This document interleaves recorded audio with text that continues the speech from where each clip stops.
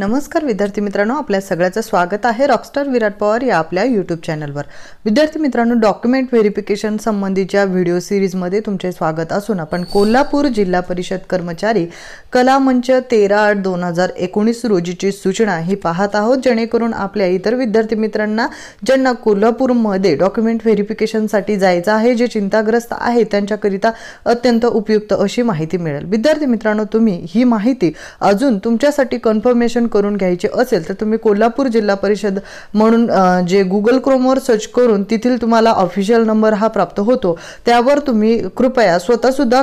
Call करून खात्री करून घेऊ शकता। पहा, पूर परिस्थितीमुळे पवित्र प्रणाली अंतर्गत प्रमाणपत्र आणि सर्व शैक्षणिक प्रमाणपत्राची पडताळणी